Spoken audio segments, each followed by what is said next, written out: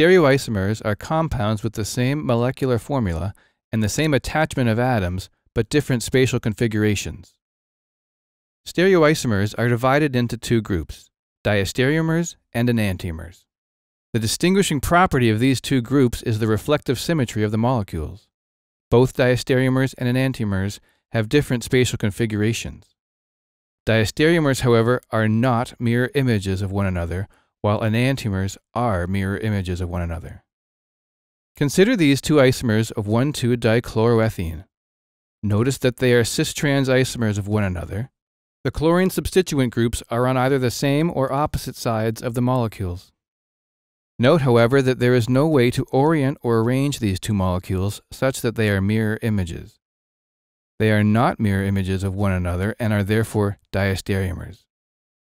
Because they have such unique spatial configurations, diastereomers have differing physical and chemical properties.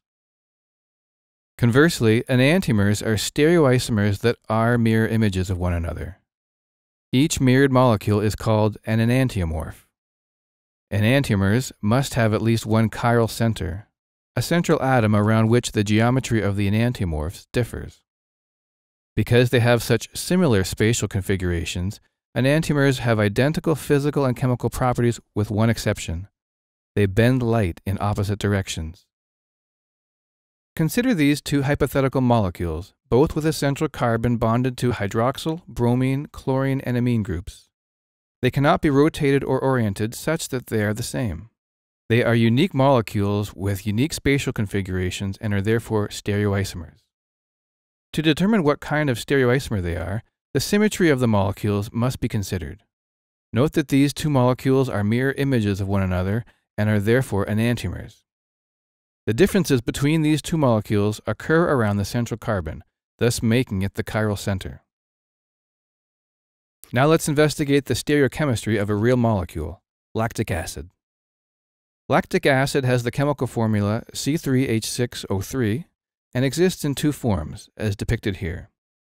Note that these are unique molecules and cannot be reoriented to be the same and are therefore stereoisomers. Furthermore, they are mirror images of one another and are therefore enantiomers. This symmetry is created by the alternate positioning of carbon 3 and the hydroxyl group around carbon 2.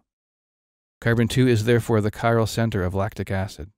Remember, stereoisomers are divided into two categories, diastereomers and enantiomers.